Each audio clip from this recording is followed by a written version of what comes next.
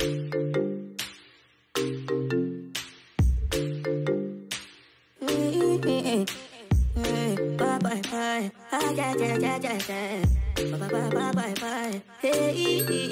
beautiful people, so recently I've just purchased this mini waffle maker by Dash at Target for $9.99, and I'm super excited because every single time I make pancakes they kind of turn out a little horrendously until I get to like the last one.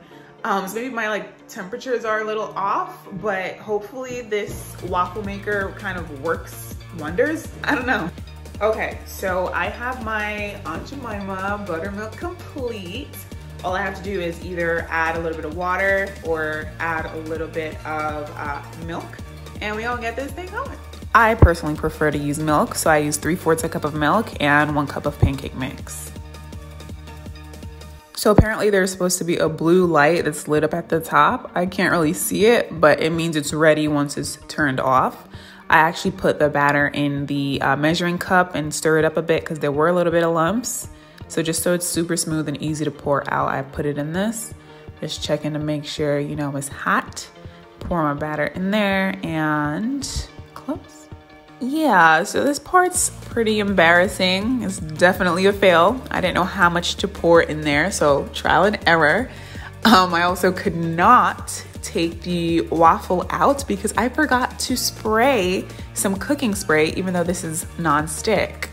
But finally, your girl got it out. The part that was stuck in there is super brown, but I learned my lesson for the next one, and I did spray it a little bit with cooking spray.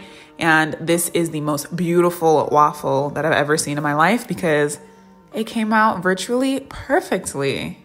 So I'm happy about that, y'all. This is my third one and it got stuck to the top because I didn't know you had to spray cooking spray each time you make a waffle. But it gets better, trial and error, whatever. And here's my beautiful stack of waffles that I drench in maple syrup. My waffles are complete. I'm literally just waiting to taste them. I mean, I know it's gonna taste like pancakes, just shaped like waffles, but I'm ready to, dig in a little bit.